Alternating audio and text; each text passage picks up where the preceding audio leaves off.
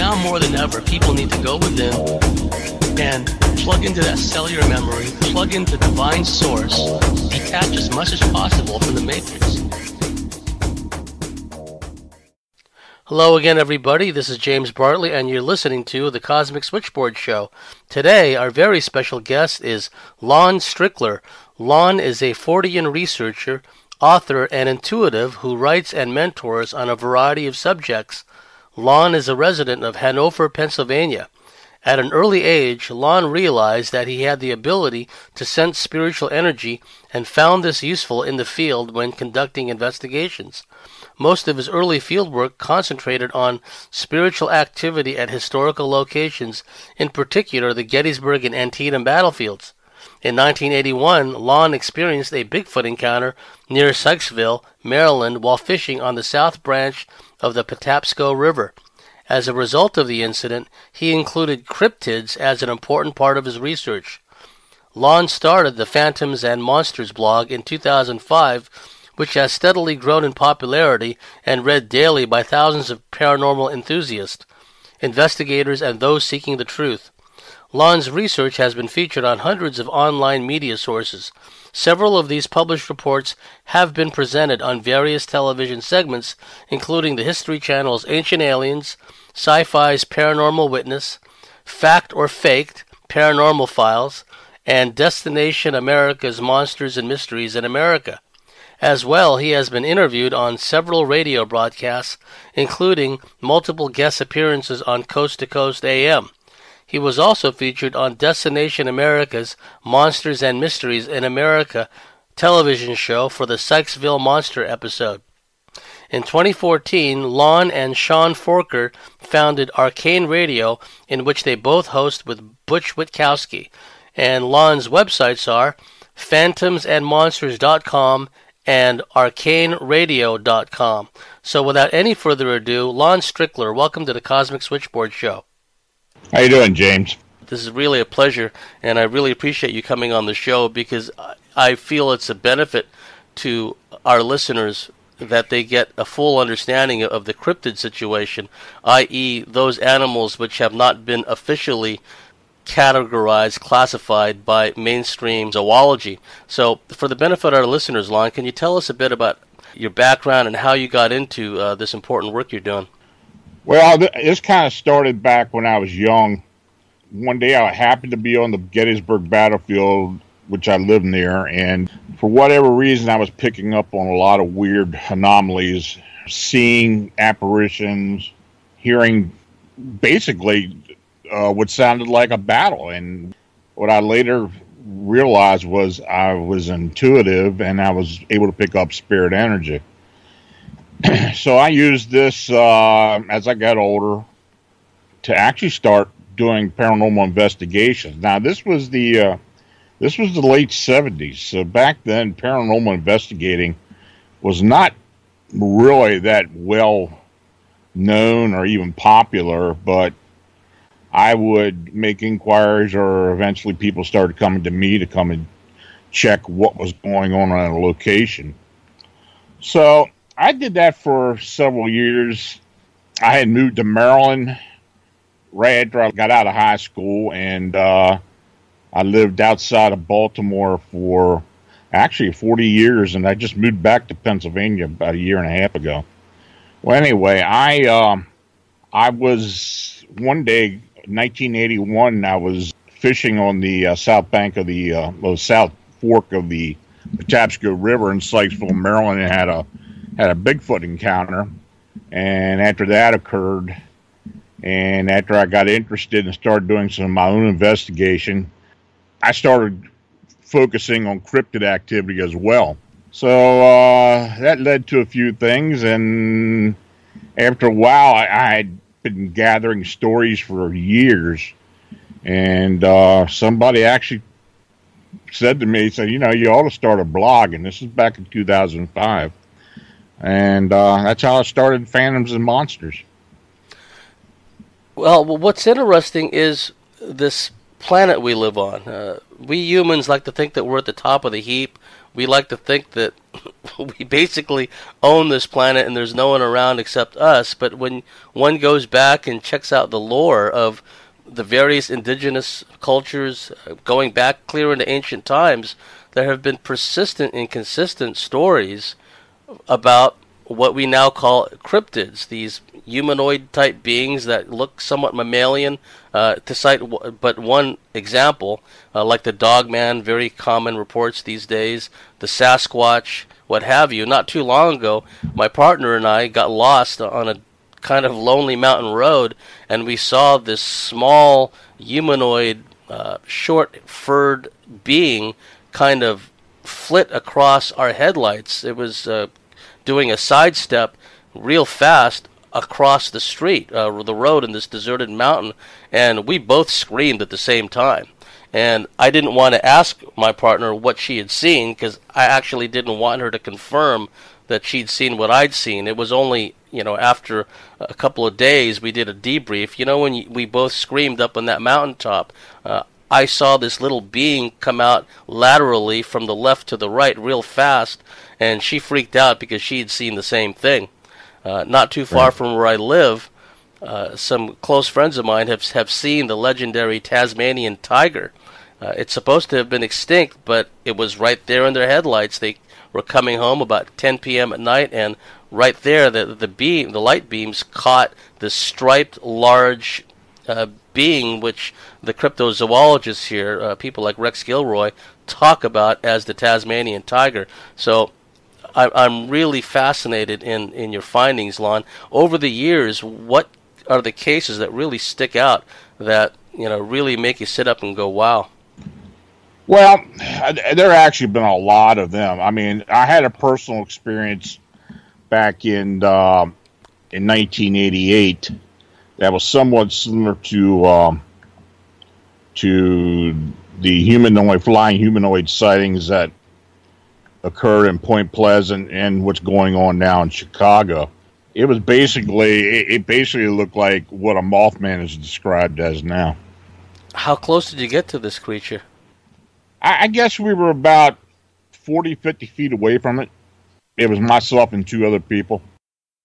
What were the circumstances? How did you happen to be out there looking for this creature, or it just happened to show up? Well, I'll go ahead and tell the story. This was in the autumn of 1988, and I was contacted by a friend of mine who was a troop leader of a Boy Scout troop here in Pennsylvania. We happened to run into each other down in Baltimore, and he knew about my investigations for a while then. He asked me, he said, something's been going on at the old Camp Conawago, where there have been some boys that have reported hearing crying sounds, and some of the troops were actually so spooked that they packed up and left.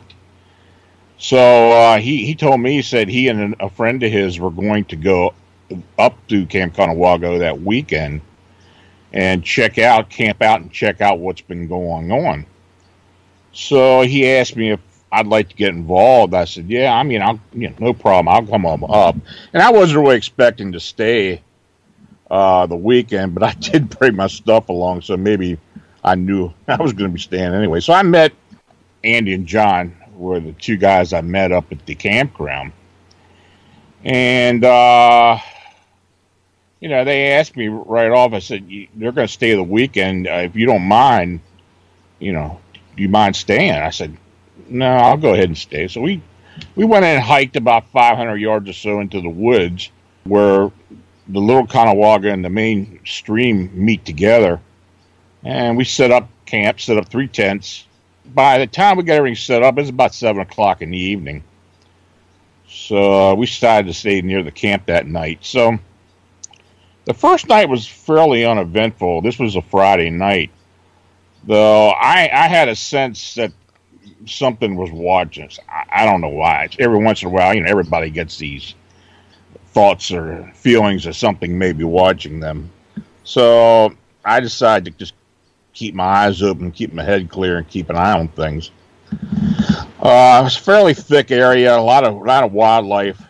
So the next morning, we just stayed around the camp, didn't do much of anything at night. So the next morning, nice, cool, sunny, cool day, and we sat down to breakfast when John asked if we heard footsteps and movement during the night. Now, Andy said he had gone straight to sleep and he hadn't heard a thing, but I had told him I heard some movement, but I just assumed it was one of those guys walking around. So we spent the day walking throughout the woods, walked several miles, checking around to see if we saw anything bizarre, unusual.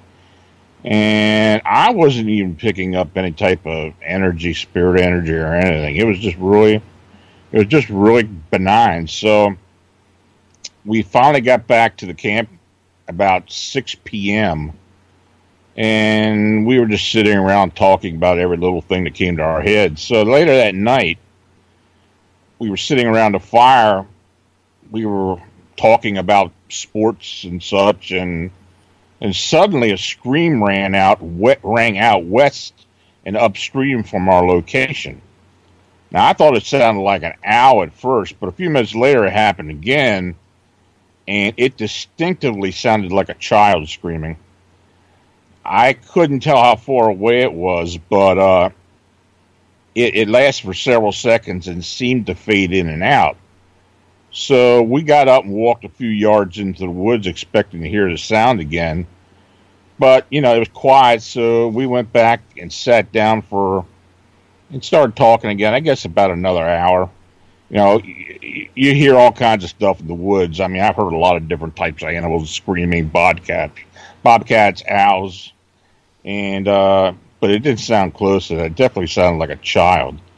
So we decided to stay up for the entire evening. There was a full moon, and much of the woods and the creek were visible. So about 1 o'clock in the morning, I was walking around the camp, walking the perimeter of the camp, when I suddenly felt something like something was watching me. I tried to get a fix on it, but I couldn't really tell where it was coming from. So I went back and I asked Andy and John what they felt, and we started walking deeper into the woods toward the fork of the creeks.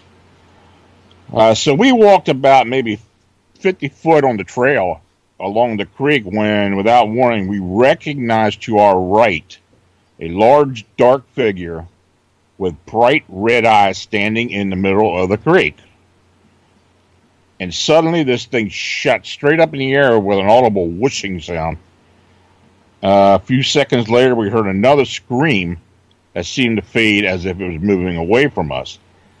We didn't even get a chance to get a flashlight on this thing by the time we noticed it and it took off. But it was lit up enough by the moonlight that we could tell what it looked like. So we hurried back to the campsite and we compared thoughts. Andy was shook up and he didn't talk for several minutes until I prodded him for his recollection. John was surprisingly calm, and he estimated it was about 6 foot or so, dark in color, and seemed to have something extending from its back.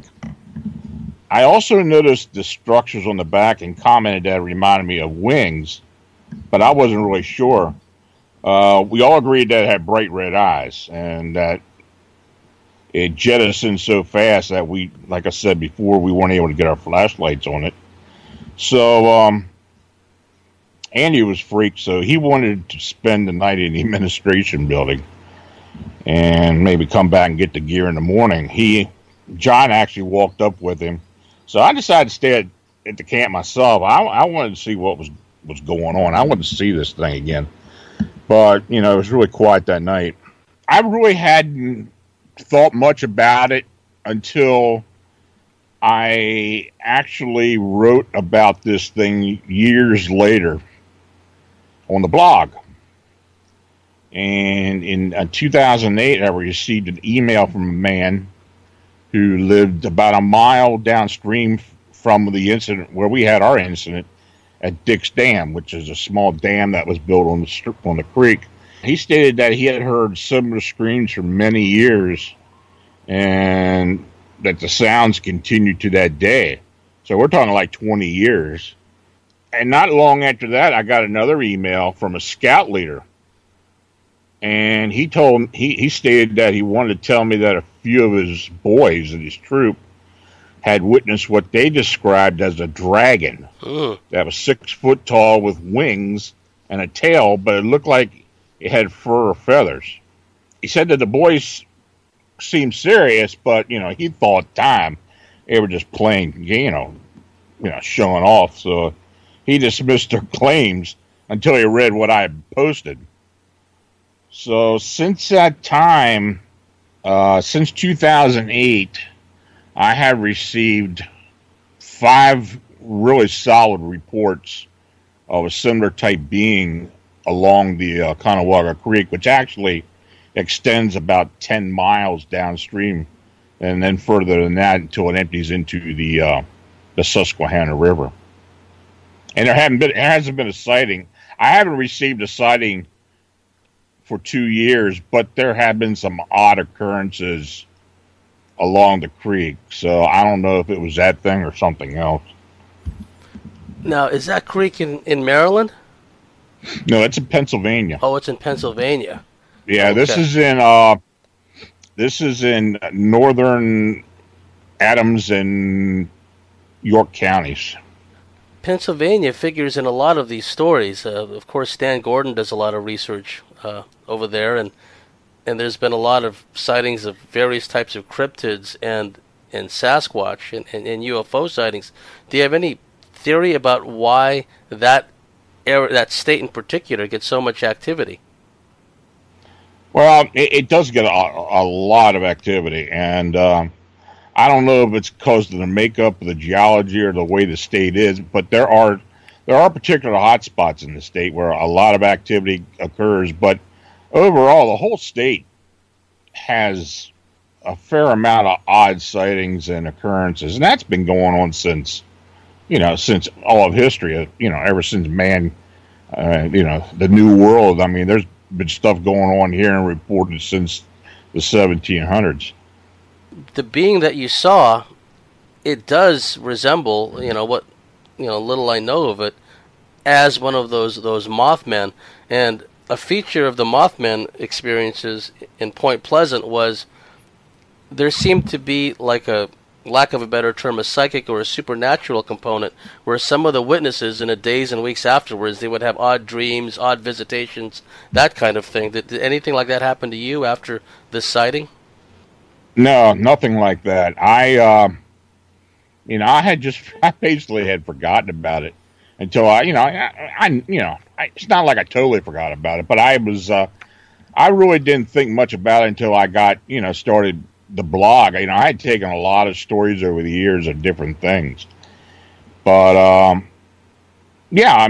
put it up, when I put it up on the blog, then I started getting some response. So, and of course, I've known Stan since about the same time I started the blog. Stan and I were conversing with each other, and we've shared information since that time. So yeah, these flying beings, flying humanoids, are not uncommon in Pennsylvania. There are sightings on a regular basis in certain areas. In particular, Butler County, Pennsylvania, the Butler gargoyle sightings are actually there have been several sightings within the past month. So whatever this thing is, it's starting to show itself again. Does it resemble like a gargoyle, like a medieval gargoyle, or something along those lines? Yeah, it really does. The wings are bat-like. It's got some size to it. I'd say maybe 5 to 6 foot. The face is somewhat, I don't know, almost like a gargoyle from what its descriptions are, but it's dark in color. It kind of reminds of a gargoyle. But then again, these sightings we've had in Chicago, a lot of them could be described as a gargoyle type being too. Yeah, the Chicago sightings are fascinating, and I don't know if a video I've seen about 2-3 years ago now was legitimate or not, but it gave me pause for thought. Somebody at ground level happened to be looking up, and they, you might have seen this video, Lon. I'd like your input on it. I think they used a cell phone camera on this thing, and it looked like a large bat-like humanoid that was just zipping along, flying along, just not a care in the world. Did you see that video? Is this the one that was near? Well, there was a large Indian statue. Is this the one that was in Chicago? It was in Chicago. It was in broad daylight. I don't really remember the ground features, but yeah, it looked kind of bat-like and large to me. But I'm not a photographic expert. I couldn't tell if it had been doctored or not. Well, the one sighting, there were 3 sightings back in 2011. And one of the witnesses, who actually was from Tasmania, commented that when she saw it and took the picture of it, it looked like a large sugar glider. Wow. Yeah. I mean, I can't... It's hard to tell the size of the thing. It does look like it has some fairly decent size to it. But if looking at it, it does look like a sugar glider actually gliding through the sky. What is a sugar glider? It's an actual sugar glider is fairly small, but it's a and I don't know if it's a marsupial or not, but it's actually a mammal that has wings, and it glides from trees. Kind of like a bat fox or something like that. Something like that, maybe like a flying squirrel or something similar. Uh-huh. What the heck is it doing in Chicago? Yeah, I don't know. I mean, but that's what it looks like. But again, it was at a distance, but the profile of it kind of did look like a large sugar glider. You know how it is, having these intuitive gifts that a lot of times things have to manifest in the spirit world before it manifests in our physical 3D world.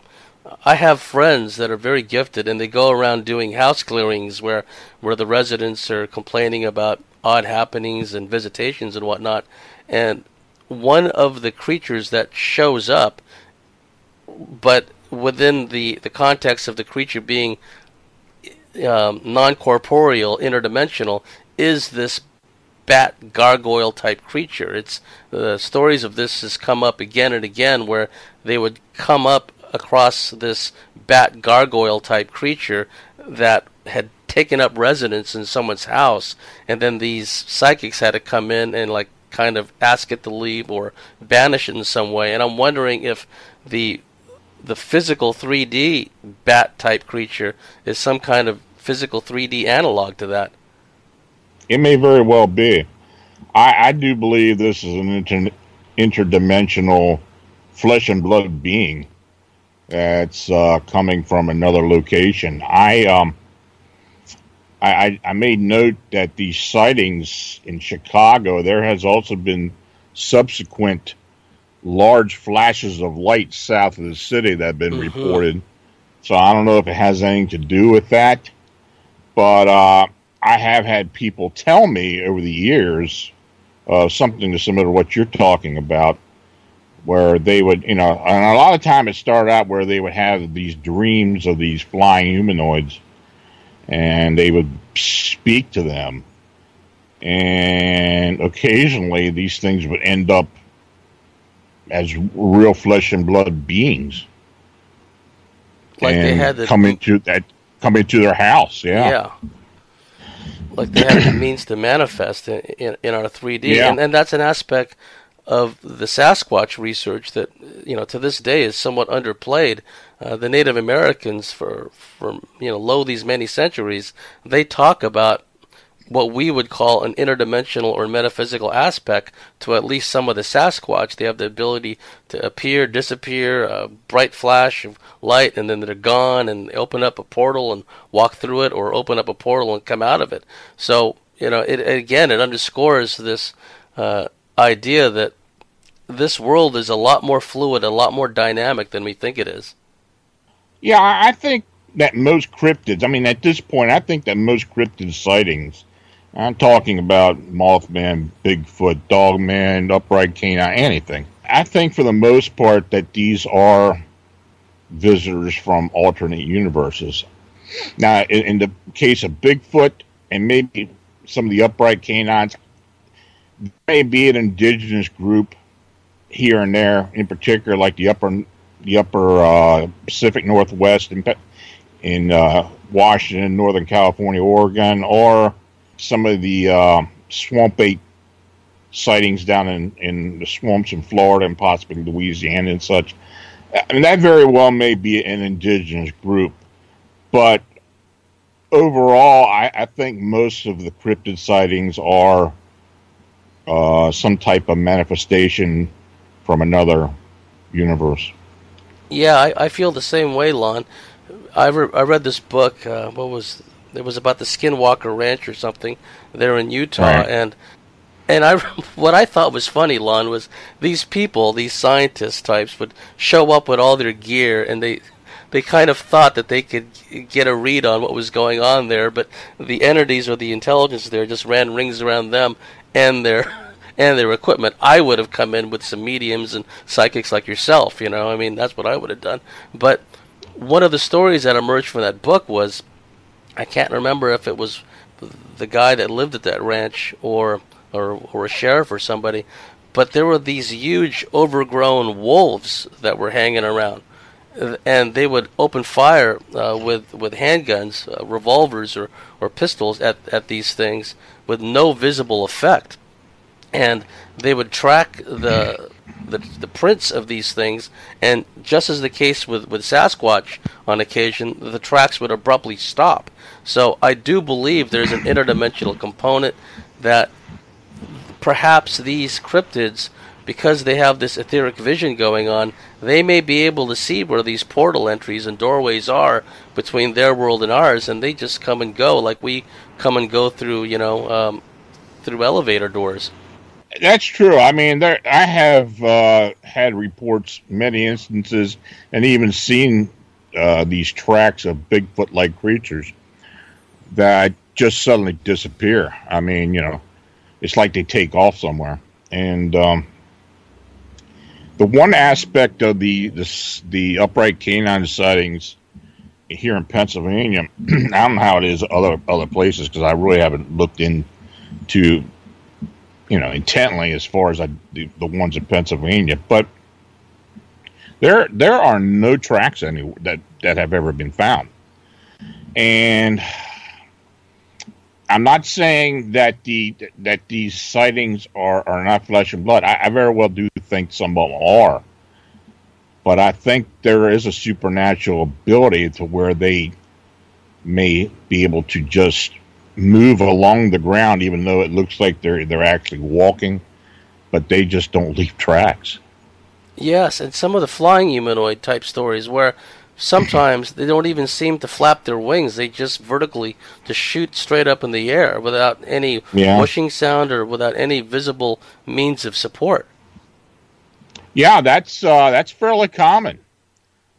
Very rarely will I get a flying humanoid sighting where, I mean, while it's in the air, that it's actually flapping wings. It's normally like it's being propelled by some means, but the wings are usually unfurled, and spread out, but they're just gliding. You know what happens too? We live in the age of the digicam and the cell phone cam, so we can expect that people get more and more photos and capture imagery of all these different creatures, and also with the means to photo edit, contrast, solarization, what have you. One is able, if they're adept enough, to bring out all kinds of details in an image which are not visible in the visible spectrum. But when you look at these solarized images, in our example, you can clearly see sometimes there's some kind of humanoid creature there, there's some kind of machine or something next to it. A friend of mine had an aerial photograph taken of the home she used to live in, and just on a whim, she sent it to this gal who does a lot of these photo editing, with contrast and whatnot. And clear as day, after this woman had worked on the photo, you could see a large, what looked like a pteranodon, flying over the house. But in the visible spectrum, it wasn't there. But just with a little tweaking of the contrast and the solarization, voila! Suddenly you see clear as day what could only be like a pteranodon or something. So it just, again, it underscores that our visible spectrum, our visual spectrum, is so limited. And thankfully, in your case, Lon, you can go to these places and you can pick up, vibes and sensations in the environment around you. Well, I believe that certain people, for whatever reason, are predisposed to be able to see these beings. This thing going on in Chicago in particular, I mean, Chicago's a huge city. Some of these sightings have been in areas where a lot of people are around, but it just seems that certain people are seeing it. Another thing is that many of these witnesses that I have talked to tried to get digital photographs of these beings, but it was either, it'd either be too dark or it'd be too fast, or it simply just did not show up in the film. Mm-hmm. And in fact, I have seen one digital photo that she swore she took it, and there was nothing there. Maybe just a small blur. I mean, it wasn't even worth looking at. I mean, there was nothing there, but she swore she had it right in her sights. So you talked about it actually being in another spectrum to where certain people could actually detect it and others couldn't. I think that may very well be true. And I think that's what's going on here with this these sightings. And like you pointed out, we see the inverse of that, where sometimes people will take photos and the object that they're taking is as plain as day, but it paradoxically doesn't show up on the imagery. This happened to a close friend of mine. She was having all these unusual experiences, and she looked out her balcony window, and there, right in front of her house, was like an SUV and 3 guys standing around in dark suits and sunglasses, kind of MIB-like in some way. And then when they noticed her, they began walking slowly down the street, accompanying the vehicle. The vehicle was driving slowly, and she took 3 photographs, Lon, and none of them showed anything. It only just showed the street, and she was absolutely certain she knew what she was looking at. Yeah, that has happened. I mean, I have had witnesses that swore in the past that they have, and this Men in Black thing, like you said, that's common with that as well. I had a witness who had a similar situation up in Toronto where these MIBs were described as MIBs were walking through the neighborhood, and she was attempting to take images of these things, and none of them came out. So, yeah, I mean, her and her boyfriend saw them, but it doesn't seem like anybody else. And this was right in a residential neighborhood. Nobody else seemed to notice them. Now, shifting gears and talking about some of the beings that are more indigenous, and I would agree with you, Lon, that some of these like swamp-type creatures, and also, dear listeners, just remember that we live on the fringes of all this wilderness. We like to think that, we're pioneers and we're trailblazers, and we're not. There's so much trackless, still uncharted woodland, endless bogs and creeks all over the place. And watching Monsters and Mysteries in America, yeah, it struck me, Lon, that some of these creatures in these swamps and bogs, I could see how they've just been there all along, and it's their habitat. No one's going to root them out of it. No one's going to go in there and kind of evict them, as unfortunately happened with indigenous cultures on the surface. And what are some of the most interesting types of woodland creatures or swamp creatures that you've studied in the past? These upright canine sightings in Pennsylvania have really been an interesting venture. I mean, for the last 2 years, for whatever reason, in central Pennsylvania, there have been a lot of sightings of these upright canines, and basically, their description is that of like a werewolf type of being. on Yes. 2 legs. I mean, and they're being seen during the day and night, but mostly during the day. Wow. Yeah, so a lot of times they've been seen on the sides of the road, crouched down eating roadkill, or they would be standing on the side of the road just watching. They are fascinating, some of the sightings we've gotten. Some of them suddenly appear and then disappear. We've had witnesses who have encountered these beings in a forest or a clearing, and they'd be armed, but for whatever reason they refused to use the weapon on them. They just simply backed down and started backing away from them. Now, there have never been any attacks, but it seems like there's some type of ESP or something going on there where people just back away from them. And they don't back away from the people. They stand their ground. And they definitely get the impression that they're a sentient being, too. A sovereign sentient being. And another thing also, Lon, is it seems to me, and could be me thinking this, but even the term Dogman seems to be an effort to move away from the whole wolf stories, almost as if these stories from the past would somehow taint, if you will, the current research going on with these so-called dogmen. But the accounts I've read, the drawings I've seen, they look kind of wolf-like to me.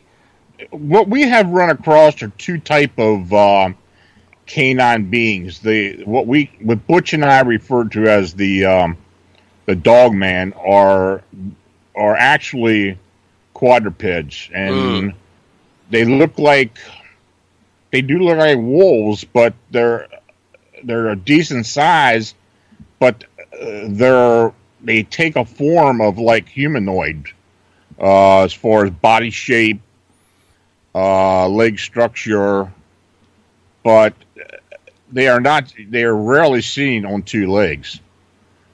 There have been others that kind of were on 2 legs, but kind of had a different look than what we call just the upright canines, which people have been experiencing in central Pennsylvania. Those upright canines are always on 2 legs. They're huge.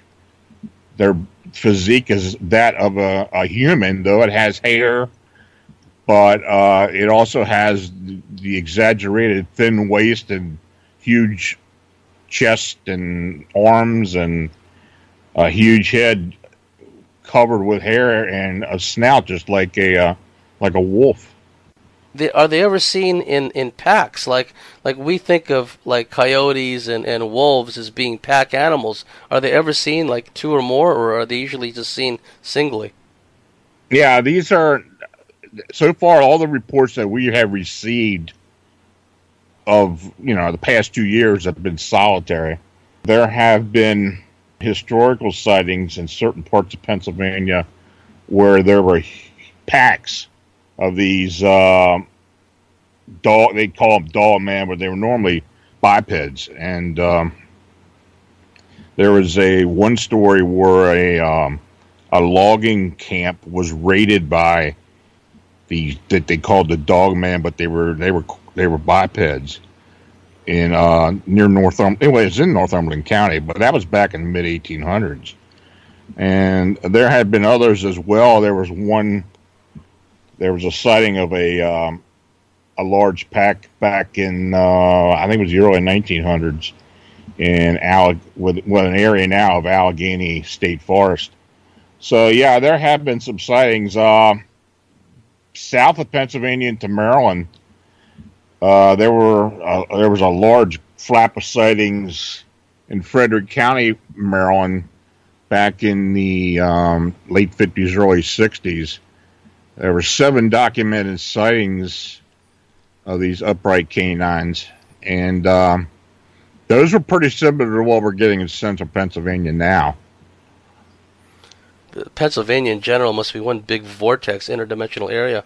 I had a dream not too long ago, Lon, where you remember those. Well, this the digital cams and whatnot totally wiped out pretty much the old photography business.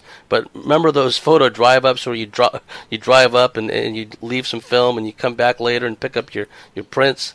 Well, in this dream, I was sitting like in a little room in the center of a big avenue, and it reminded me of those photo drive-up type places. And I remember looking out the window, and there was like a park nearby, and I saw a whole horde of these upright canine beings, and they had to be like 7-8 foot tall, very big and broad in the shoulders, and like what you described, thinner around the waist, and then their legs, were kind of humanoid looking, but also very canine looking. And they were walking along, and what was interesting, Lon, was there was pedestrians that were crossing the street with them that didn't seem to notice them, right? They were just walking along like they didn't have a care in the world, but interspersed amongst them was like a dozen or more of these huge canines that were kind of walking along. And when I woke up and I thought about it the next morning, I thought, well, is that a metaphor? What does it mean? Does it mean that more of them are coming? And do you get the impression, Lon, that is there an uptick, an upsurge in activity? And B, if so, what does it potentially portend? What do you think it means? Well, see, that's a question we've been trying to answer now for at least the last 20 years, I believe, is why are people seeing more of these beings for the most part, and why is the activity seem to be picking up? I believe that, the standard saying is the veil is thinning. Yes. I think that very, very well may be true. I think they have proven that there are certain number of dimensions other than our Earth plane. I believe that there are alternate worlds where if some type of wormhole, gateway, or whatever opens up, that beings from this planet and from this Earth plane and other alternate realities can move about. And I think that's what's going on. And for whatever reason, why it's happening, I don't know. I mean, is it something that we're doing to allow this to happen, or is there something that's going on the other side that's causing it to open up?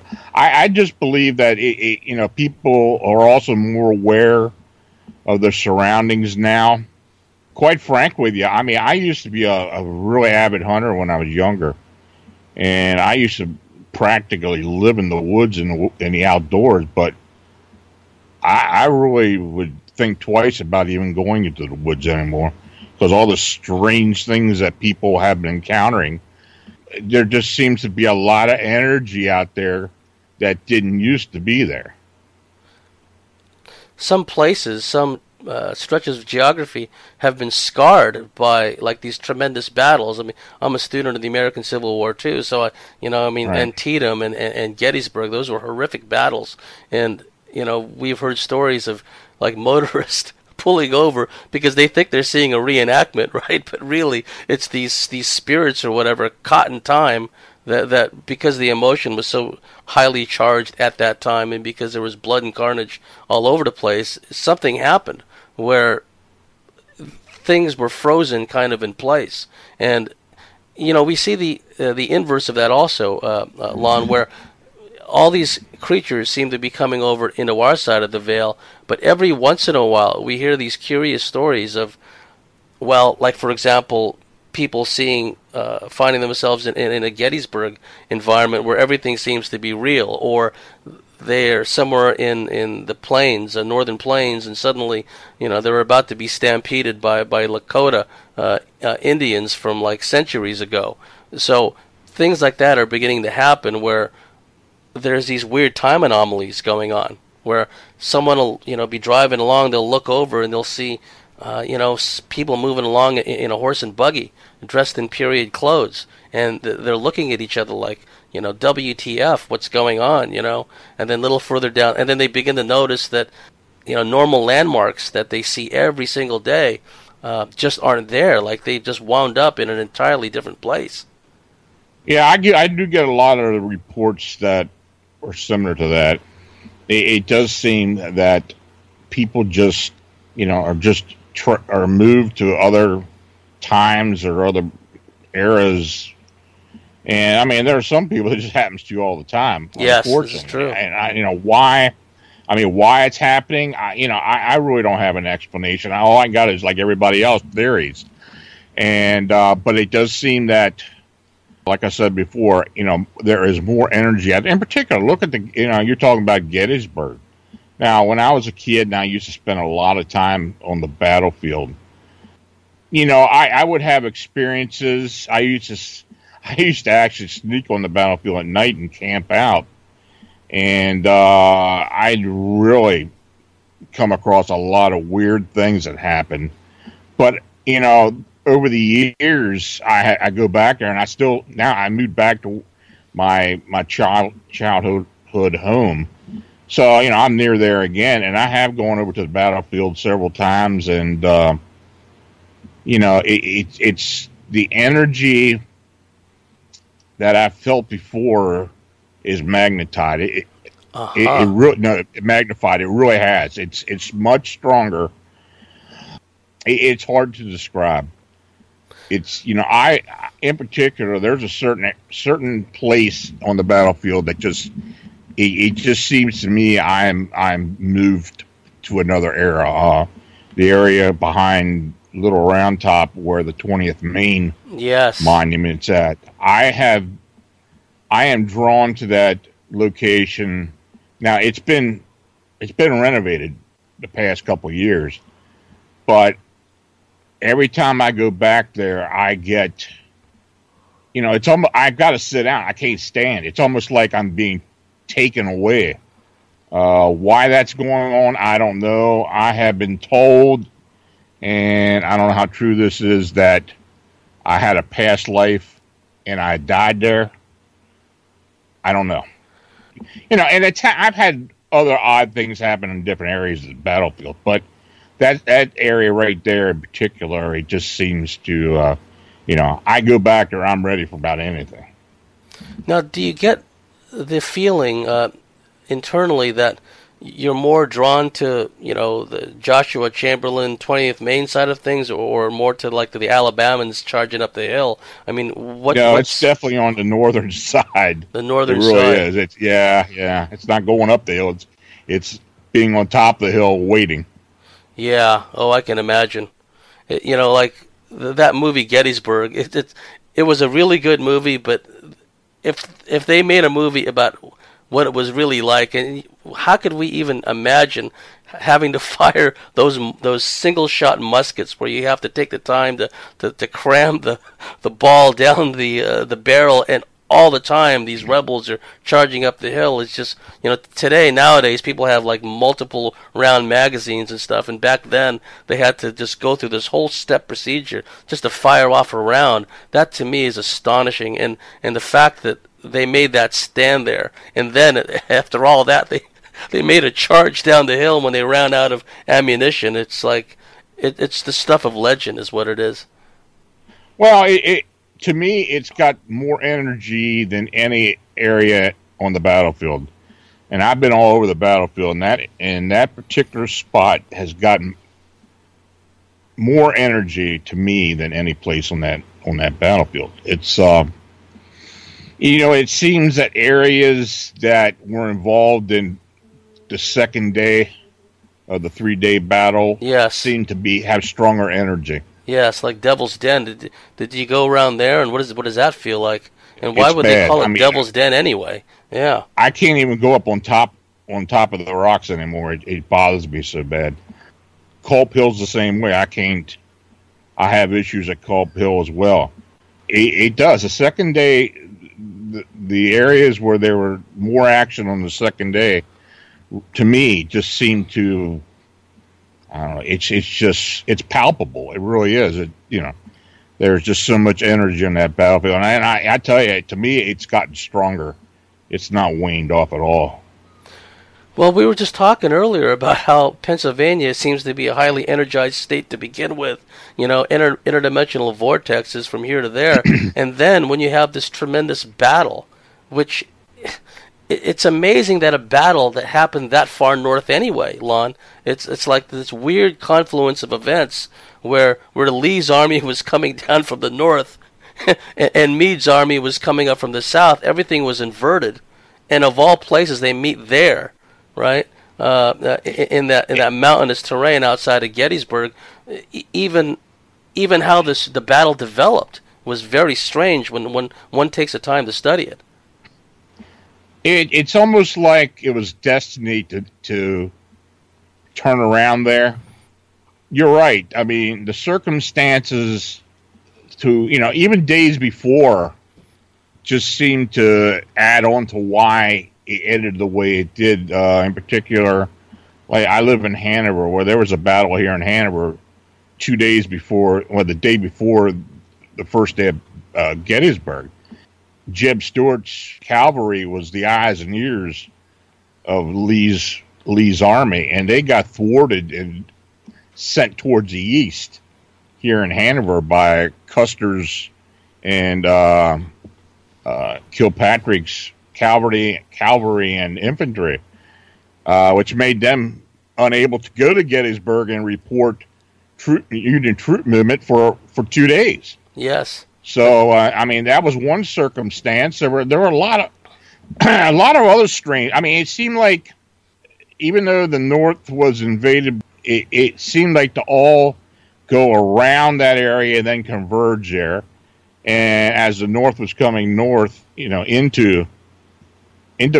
into Pennsylvania from Maryland, they just seemed to start congregating at one time. It is. If you study the battle, it's really amazing how it started and how it progressed over those 3 days. It was almost, if I didn't know any better, and that was a key point of the battle because, the lore of it, well known, is that Jeb Stuart's cavalry was not there to help the main Confederate army scout the ground, locate the position of the main Federal army. It was almost, if I didn't know any better, Lon, it was almost as if that land, that mystical land, that highly energized land, drew those people there from both sides to create that terrible conflict. Well, this has been a fascinating first half, and we're just getting started, folks. Lon, how would our listeners get a hold of you? Yeah, they can go to the blog at phantomsandmonsters.com, and I have links there where people can click on to contact me, or you can send me an email at Lon Strickler at phantomsandmonsters.com, or you can call me. My phone number is there at reader information and to report a sighting and an encounter.